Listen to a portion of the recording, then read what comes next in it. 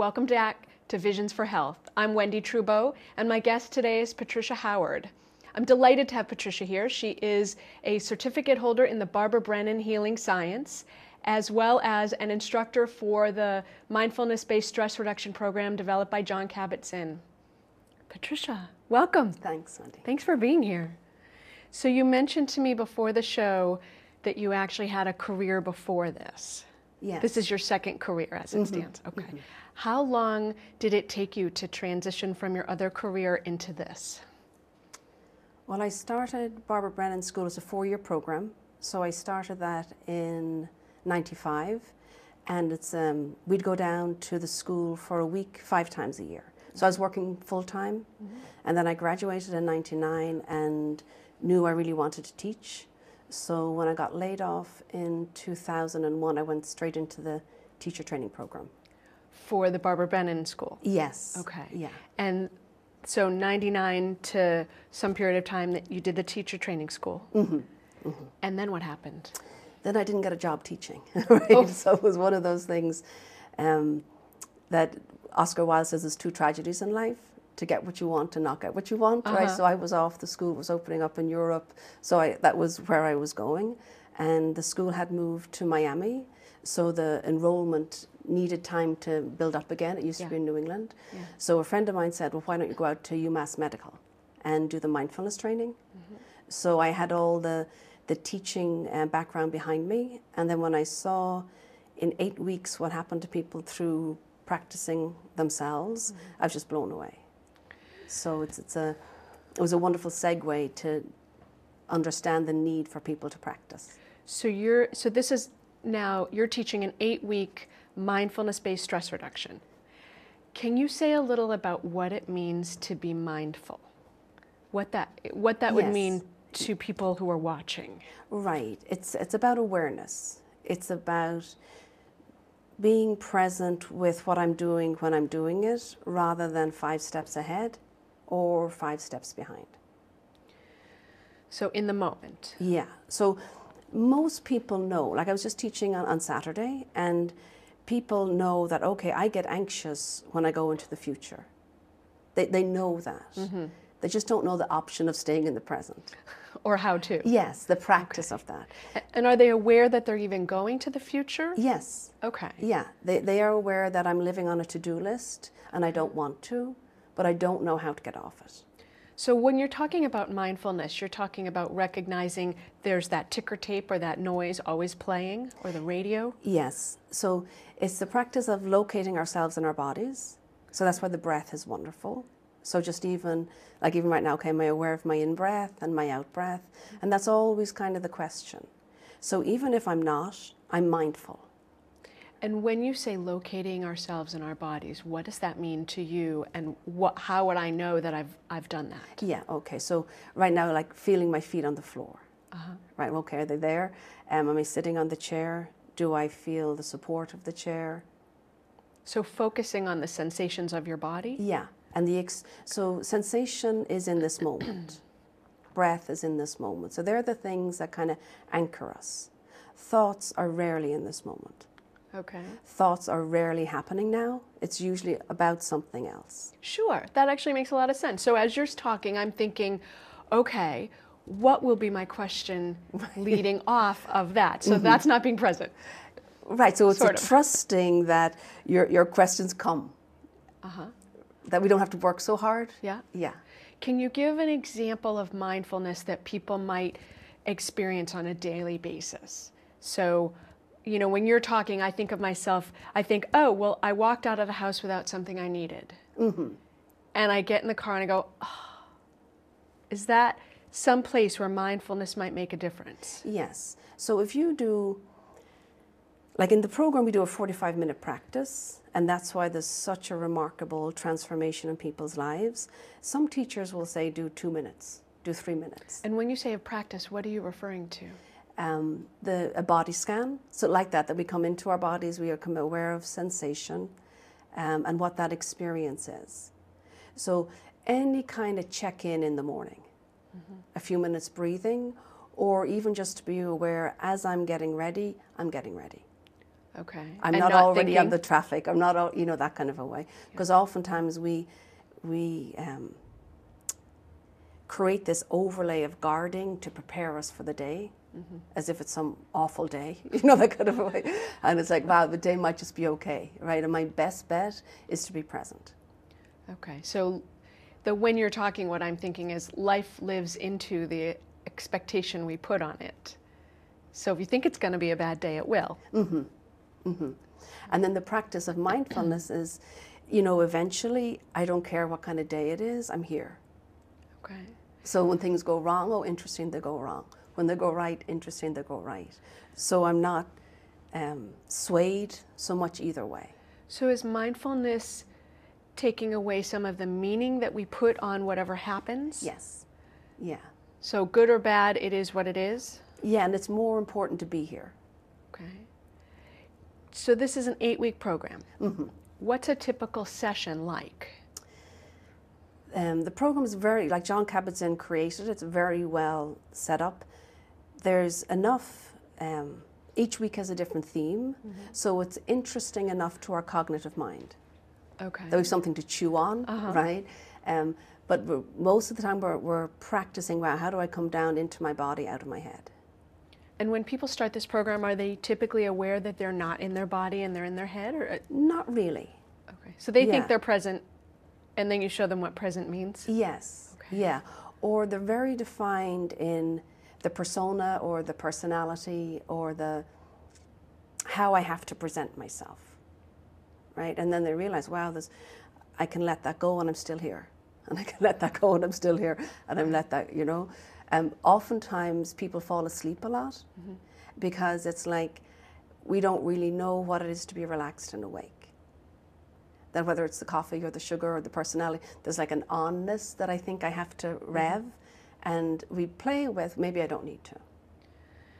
So every week has a different topic. Yeah. It's 8 weeks long. And you mentioned that for 45 minutes, how long is a session?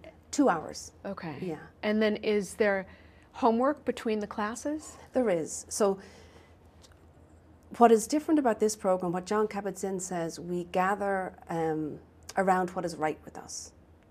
So it's for everyone.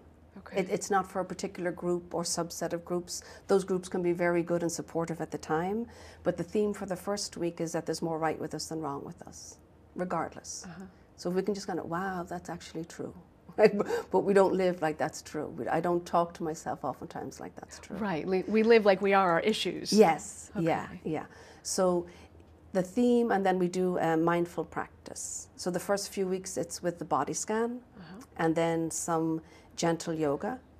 And in the program was originally a pain clinic, so the yoga is very gentle, and then we do more with the sitting meditation. Okay. Yeah. And when people are at home, do they report that they're unable to do it, or do they say, oh, I can do that, no problem? It ranges, and that's kind of what helps me with the Brennan background, understanding the different types of reactions. So some people are good students. Good doobies, right? Yeah, so that's an advantage to them, that they're going to get the practice done, so they're going to get the benefit of the practice. Other people in their makeup, they're going to struggle more.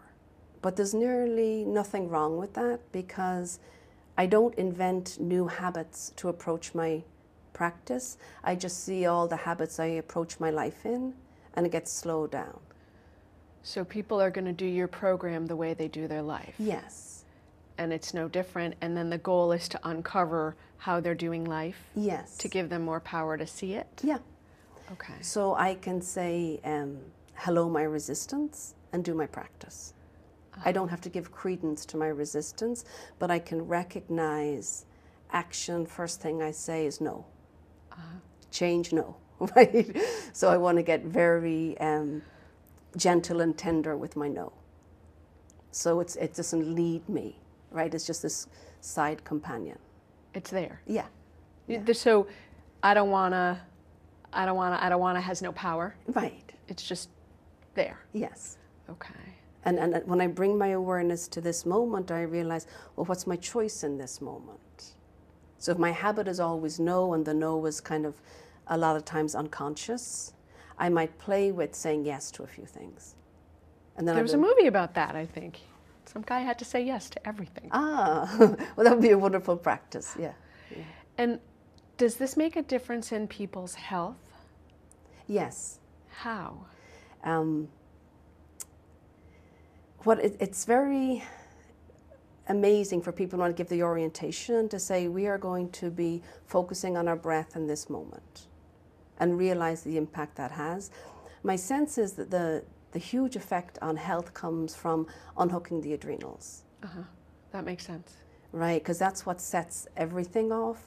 And that's why it's hard when we break down medicine into all these different areas and we say, oh, mindfulness helps this, but we're used to the drug doing that one and then this drug doing, we separate a lot, and then wow, here's a tool that integrates everything because the body is integrated.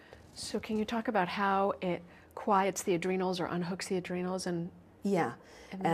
So like Eckhart Tolle, he wrote The Power of Now.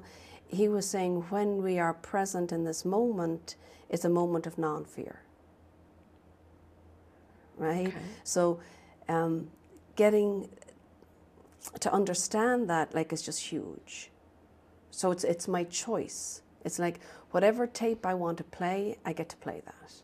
So I get to play the tape that life supports me or life's out to get me. Right? And when I become present, then that once those adrenals quiet, I can start to use a different part of my brain to process things. So can you say more about that? How does you just mentioned that the brain does something different. Yeah. So with fear, the amygdala is going to kick in, and then we're in fight, flight, or flight. Freeze. Okay. Right? And that's why I say some of us are talented enough to do all, right? So at the same time, we're kind of running everything. So when I unhook that I don't need, I can bypass the amygdala, and then I can go into the neocortex. That's meant to be the most evolved part of our brain, but we don't use it a lot, right? So then I assess the situation as it is, and I move from reacting to responding. So can you talk a little about, I'm not actually sure if this is something you typically get into, is then when you've quieted the amygdala and you're no longer in fight or flight, what happens in someone's body? Do you have an example of a client who had some outcome that was better, or? Right. So one of the students who came to the program is no longer diabetic. Yeah. So she had tried for Patricia, years. this is extreme. Hold on. You just said she got rid of her diabetes. Yes. Yeah. Okay. Please say more. Right. By doing the practice, having the discipline of the practice, she's one of the people who struggled with her practice. So that's why I don't mind everyone having a different experience in the group. They're all doing a different course nearly, because it's so personal. They're doing their course. Yes. Yeah. With your outline. Right. John Kabat-Zinn's outline. Right. Yeah. And my facilitation. So I can support people in understanding what process they're going through. And yes, it is challenging, and just keep coming back and keep coming back. This is a woman who was on medicine for diabetes? Yes. Yeah. And is now not on medicine for diabetes? Is now not on medicine and has lost, at this stage, 42 pounds. Wow. Yeah. When did she do your course? Last year. Wow. Yeah. And you think this is by unhooking the fight or flight? So she was chronically stressed and chronically activated? Yes, and what mindfulness does, like all the habits that we have as regards, do I leave my body? Kind of, do I just space out, right? And do I collapse and get overwhelmed by things? Do I caretake people? I'm always out there with other people. Do I control others, or do I control myself? So the practice of mindfulness is undoing all those habits. Undoing the habits, or being present to them, or both? Choosing Initially being present. So for most people, what they find, this is less normal, right? And they go, oh, I can do this. Yeah. That's huge, right? And then it becomes more fun that we get to see, oh, this is my reaction, and then I get a choice. So right. Can you say anything about a client who noticed it and the difference it made I mean, does this make a difference with children? Does this make a difference? Yes. A young mother came, I think she just had one child, a 5-year-old, but busy life. And the little girl said, "Mom's back." It was just so sweet, because children are just looking for some sort of adult presence. And when they find that they can calm down, if they don't, there's nothing to soothe them or calm them. They're usually too young to do that themselves. And I think kids are the best epitome of being in the moment and being present. Yeah. Yeah, and such an invitation. And another man, it's like when people come to the program, they think they're coming for this thing, right? At the end of the program, they just get so much more out of it that usually what they're coming for, they see has not been that significant. So what would an example of that be? Why would people, so what are people's motivations originally for starting this program? Oftentimes it's to get off the to-do list, right? It's to understand I'm stressed. It's affecting my relationships. It's affecting my health.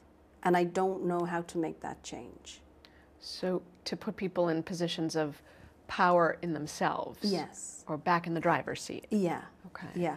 And oddly enough, not from the place of control, from the place of presence, which is huge, because just talking in the last class, control can seem so grounding. Well, it might feel safe. Yes. Yeah. And to unhook literally in my back from that can, for some people, be terrifying. Because I've been doing it for years and it's worked for in many, many ways. So to cultivate the energy of trust in life, in myself, and others is tremendous.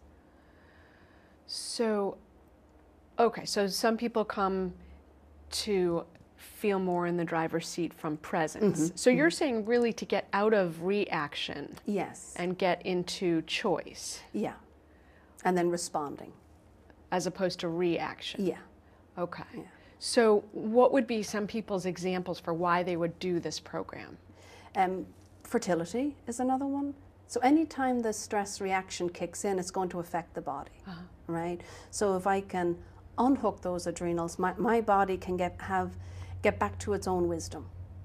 I know someone who's gotten pregnant in your class twice, actually. Yes. Not by you. No. Yeah. So again, with the adrenals, that somehow she was in fight or flight, or the amygdala was always firing. And when there's fear in the body, and then that stress of the calendar, of the pressure of the couple, of, it can take away from the experience of trying to conceive. Right, it should be fun. Yes, yes. And when there can be more fun in the body is more fertile. Okay. Right? When there's fear in the body, it's not a great environment. So right? interestingly, the things you're saying, the thoughts you have, if you listen to them, do create a cascade in your body. Yes. So if you're driving and you think, I'm going to get in a car accident, immediately your adrenals kick in, you secrete cortisone. Yes. Your body goes wild. So that makes sense if you're in a fight or flight, that fertility might be impaired. Yes. That's very cool. Okay. Why else? Any kind of illness, right? And it's funny, in the last 2 classes, people just came with, I think mindfulness is more in vogue now. Thich Nhat Hanh would say, for those in the West, he would use the word grace. That can I sit in grace rather than in fear? Because mindfulness, we don't really know what it is. Right. But as soon as people start to practice, they get it. And they, I feel relaxed. And they say it as if someone else has come into their body. Do you know, that kind of way? That it's this, but really I tell them, no, this is who you are. Yeah. When you're not in fear, this is who you are, and this is your best version. So it behooves us to practice a little. So what happens when the class ends? Are people then, that's it? Or are there refresher classes? Or how does it work? Yeah, so some people have taken the program 6 times, right? Not because they weren't getting anything out of the programs, because they were getting so much and they were seeing so much change in their lives. And it really helps. I used it myself when we talk about me going from corporate into healing. How do we transition? So change is usually the thing that's most fear-based, that we resist, and it's the only thing that's going to happen. Right. You're guaranteed. Right. So if I can get comfortable with the muscle of change, that I'm going to use it over and over and over again. Yeah. So that actually brings up a great question for me, because I know I go to class. And so I guess the thought that after 8 weeks you can do it on your own is somewhat of an overestimation, I think, for a lot of people. 8 weeks is the tip of a habit establishment, yes. I think. Yeah. It really, I think for some people, if they do the practice, they just love what they're getting from it. They love this sense of inner ease, that I'm okay with myself. When I ask people, when I see them individually, what they want to create in their lives, and I've worked here like in Ireland and Iceland, on the intake form, most people say inner peace. It's some way to live with how I attack myself. So this is what Thich Nhat Hanh's saying about grace. Yes. So inner peace, grace. Yeah. Okay. Yeah. So some people, they just hit the ground running, and it's like their new thing. Some people, oh yeah, I did a course in mindfulness. You know what I mean? And right. And some people, I want it, so I'll do it once a year, or I'll do the 8-week course, but then I'll find a local people who practice. I'll do 1-day retreats, 5-day retreats, things like that. Yeah. So it's something we need to cultivate, and when we practice in a group, it's amazing. Like in the mindfulness program, people don't crosstalk. They don't chat amongst themselves. They don't know each other's stories. They just come and sit with each other. And then this beautiful energy starts to happen that they're really looking forward to. Wow, there's no pressure on me. I can just be in my practice. So as one person starts to still, that helps the other, and then the group has a lovely energy that everyone is bathing in and gaining from. How long have you been teaching these classes? Since 2003. Okay. And do you do the practice while you're teaching it? Yes, yeah.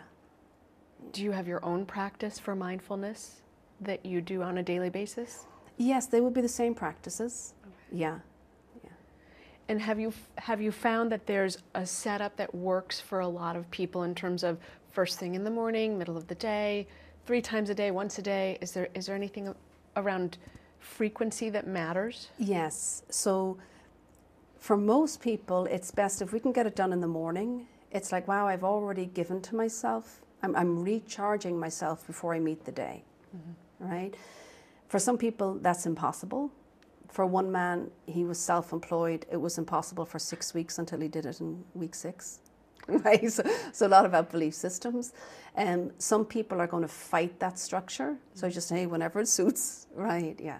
But in the morning, I've given myself something which is new for most of us. I've taken care of myself before I go out to meet others. Well, in the airlines, they say, put your air mask on yourself first before you assist others. Yeah. So, and I know I say to my patients, if you're not well cared for, how are you caring for your family? Right. So this makes sense. Is there anything physiological about the morning that makes a difference? Does it quiet the adrenals in the morning? Is there anything that you can refer me to? There is, as regards the energy of the day, that there is a momentum for us either to move or not move, kind of, that I check in with myself. Yeah. Towards the end of the day, people tend to be more tired. I know I am. Right. So if they're doing the body scan, there'll be a greater chance that they sleep. John Kabat-Zinn says you can use it to sleep, it just doesn't count as your practice. Right. If you need a nap. Yes, yeah. Yeah, so, and yet for some people that's, particularly in the beginning of the program, when we're pretty strong in my beliefs of who I am, I will have more limitations on possibilities. Right. And then as I start to kind of open my mind a little bit more and play a little bit more, we do a formal practice, we also do an informal practice. What does that mean? So that means you just pick something, could be like driving to work, having a shower, what I'm making the lunch. Oh, I'm doing what I'm doing. I'm aware that in this moment I'm doing this. And another woman in the last course was waiting for her doctor as she was going into her second round of chemo, and she starts to breathe, and she starts to realize she's very happy and very peaceful. So those two things you usually wouldn't put together, but that's the gift of her practice, that she can draw on that in this very stressful time. Yeah. And something completely different. Her experience was completely different than what she expected. So she was even surprised. Right. Wow, I'm peaceful and my doctor isn't here. You know, and I won't know the results for 2 more weeks. But to be able to offer that to someone is just extremely gratifying. Yeah, I think, who's the book? Byron Katie, Loving What Is. Yes. Yeah. So what is. Yeah. So is there an optimal... Now, understanding that every human is different and everybody's life is different, is there some period of time that mindfulness practice in a period of time has been shown to make a difference? Meaning, is it 10 minutes, 20 minutes, 30 minutes? Is there some time? I know from, say, the 45 minutes practice of the 8 weeks, research has shown that that's changing the brain waves, right? So new pathways are forming in the brain. Once a week for 45 minutes or every day? Every day. Okay. Yeah, so that's the study done there. It really depends on the person. Someone else like Eckhart Tolle says, do it until you want to do more. So 2 minutes, right? Then 3 minutes and then 5 minutes, right? So yeah, everyone's different. It just... And in other cultures, it's more normal that we have some kind of practice. Yoga practice, meditation is much more Eastern, but it's pretty much part of the day. John Kabat-Zinn says this should be like brushing your teeth. Right, a part of your self-care. Is that normal? And he said, like if you went to an orchestra, you would expect that they tune themselves. They tune their instruments. So same with us. We get to tune ourselves. Very interesting. So we don't have a lot of time left. Is there anything that you would want to cover that I didn't ask you that would be valuable? Yes, I would say particularly with the mindfulness, it's for everyone. So sometimes when I get diagnosed with an illness, there's more of an urgency, but I don't need to wait for the illness. Right. Right? It is going to improve everything. So whether it's parenting, whether it's relationships, and more now people are transitioning in their lives to find that work that's meaningful for them, or not necessarily work, but some activity that's bringing more meaning. And a lot about giving myself permission. So one woman, she wrote my name on her computer to contact me. And that day we bumped into each other in a town that neither of us live in. And she said, I wanted to tell you, I've just come back from Brazil. I did Home for Habitat in Brazil. I never would have done that if I didn't do the mindfulness. Yeah. So it just opens things up. That's lovely. Yeah. Thank you. Oh, thanks, Wendy. Thank you for joining us for another episode of Visions for Health. I'm Wendy Trubo. My guest is Patricia Howard, who is an instructor of the John Kabat-Zinn Mindfulness Based Stress Reduction. Thank you.